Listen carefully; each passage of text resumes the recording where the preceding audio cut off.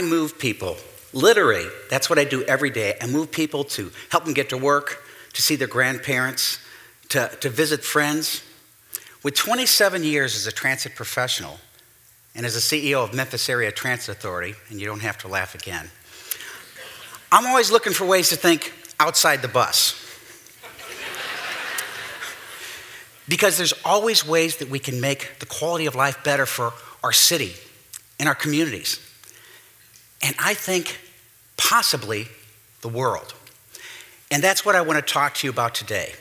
A way that we could transform our world tomorrow using mass transit and technology today to make equitable transit available and affordable for everyone.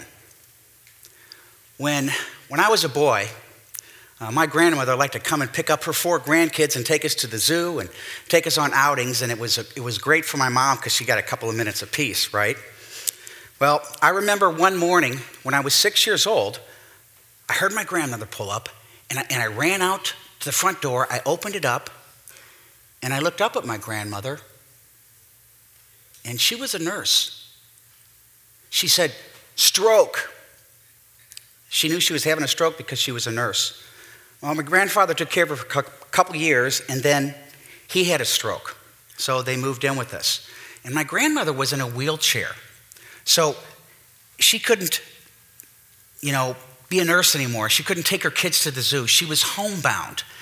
And I finally remember those times, and I think back, and I wished that there was some way that they could have gotten their independence and their freedom back.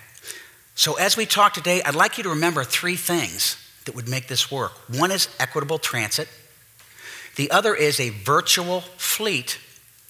And the last one that makes it work is a universal pass. Because you see, the real problem is that all across this country, people are in transit deserts. Like this guy. Look at this guy. He's not going anywhere. He's not going to get a taxi. He's not going to get a bus. He's not going to get a train. He may think he's pretty cool. He's Indiana Jones and he's going to save the world, right?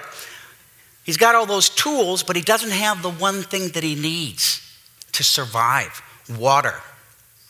So what do you think he would want right now? Water or a way to get out of that desert? Well, we all need water.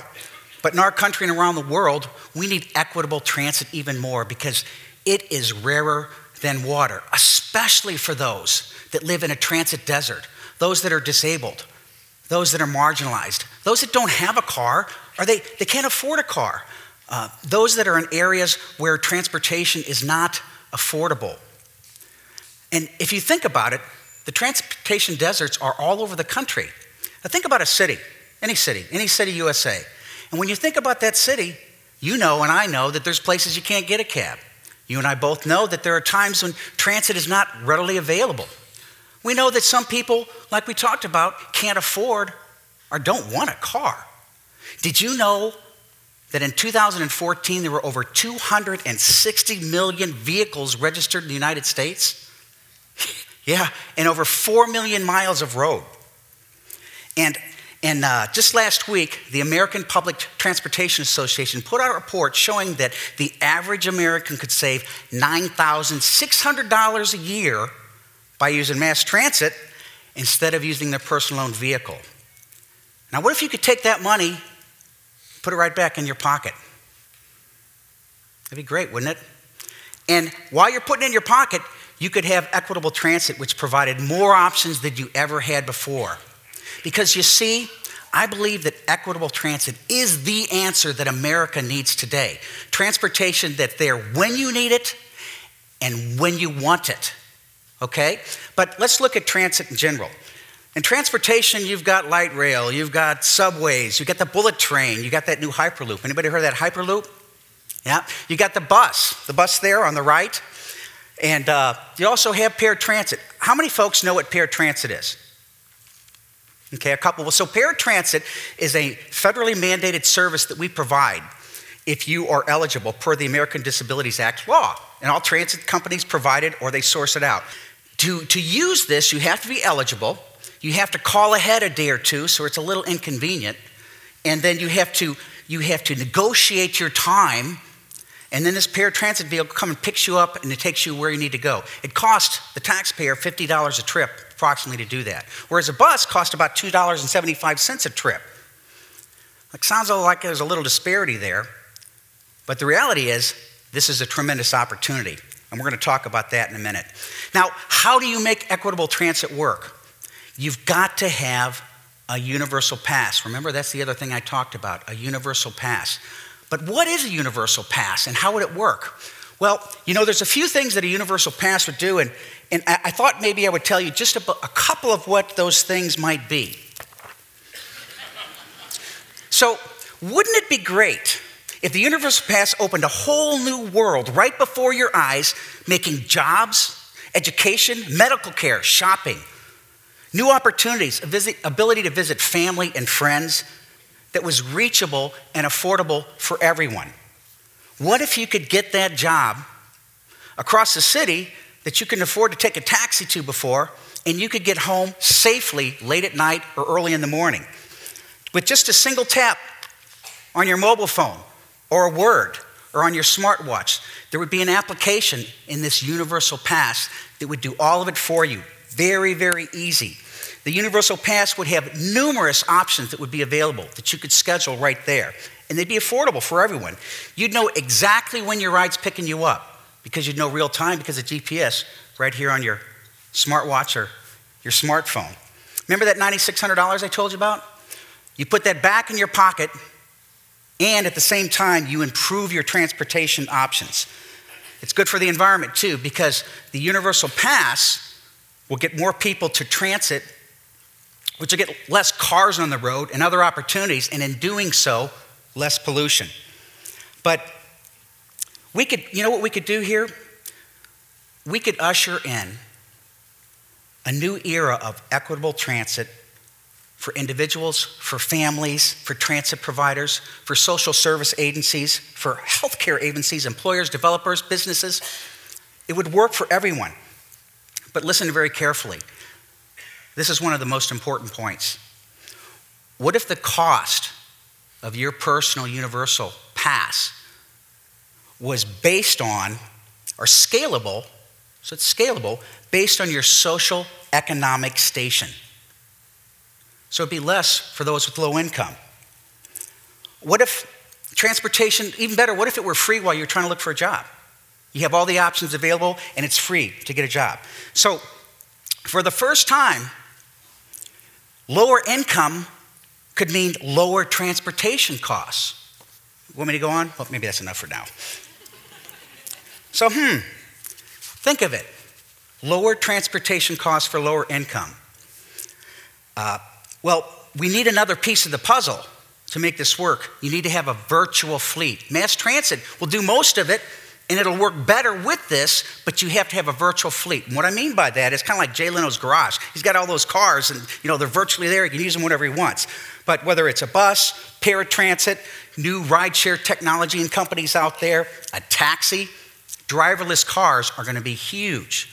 Driverless cars on this virtual fleet will make money for the economy, for transit systems. Paratransit ridership will go through the roof, which will drive down the cost. That's why that opportunity was there I was telling you about. So we'd have these new funding sources that would feed mass transit and make it work better. But there are other pieces to the puzzle that you need. By using your universal pass, you could have preferences built in right here on your cell phone, whether you want what's most eco-friendly, fastest, cheapest. You want a part of your Fitbit, so that you can build in walking or bicycling. You would have all these options available, and with the touch of a button, it would schedule all of it for you. And there'd be a scorecard. With the scorecard, you might want to what's safest, what's most customer friendly, what's on time the most, how well the vehicle's maintained for all of the different options that are available. That would all be layered over, and with a push of a button. Even if you wanted extra room for grocery shopping, that would all be available.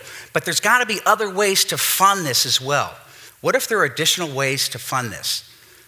Okay. How about Government agencies. Veterans need to get a ride, don't they? Right? Medicare, Medicaid, state government, city government. State and city governments like to have benefits for their employees, and they could automatically put that money on everyone's individual pass that works there so that they have that fare media ready to use with their universal pass. Same thing with Social Security, Veterans Administration. All of those could put that right on your universal pass so that you have the virtual fleet that's available for you to use whenever you need it.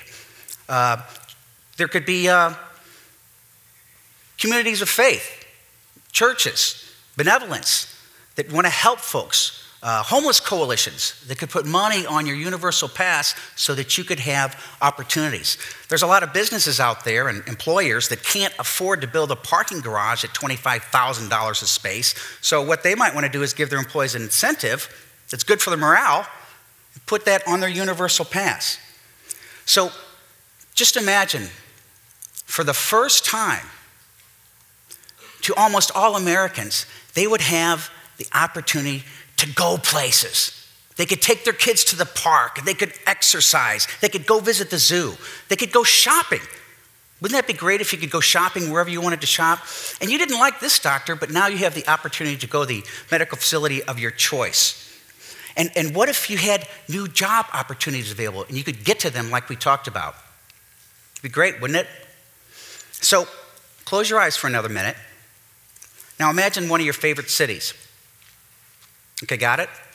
Now, in that city, got to do a lot of planning, don't you? You've got to plan your trip and a rental car, and you've got to plan whether you need a taxi or how to get to your hotel. Okay, open your eyes. So what if your universal pass on your smartphone did it all for you with just a tap of the button or a word on your voice, or on your smartwatch, or other device in the future? And it could be done faster, it would be more convenient, it would save you money and save you time. So it doesn't matter if you're in San Francisco, it doesn't matter if you go to Hawaii. Anybody want to go to Hawaii? Well, you could use your equitable transit. You could go to New York or St. Louis or anywhere for that matter. It doesn't matter where you go because equitable transportation would be available and easy to use for everyone. So for the first time in our country, on this device right here, you could schedule your trip. It would be paid for through all the other sources. It would truly be equitable because there'd be additional funding.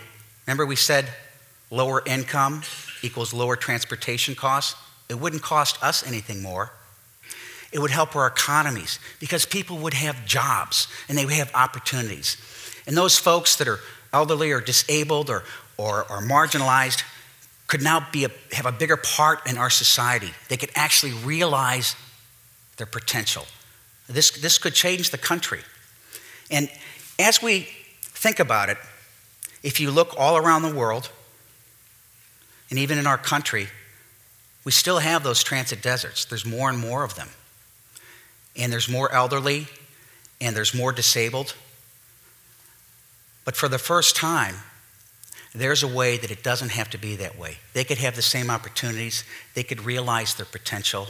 They could go out and do things with their friends and family, just like some of us do.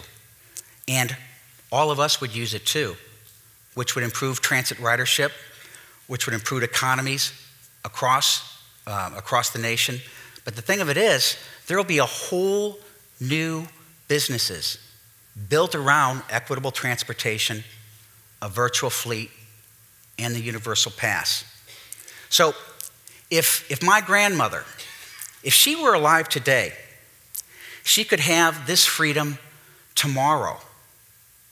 And so could your grandma too. Thank you.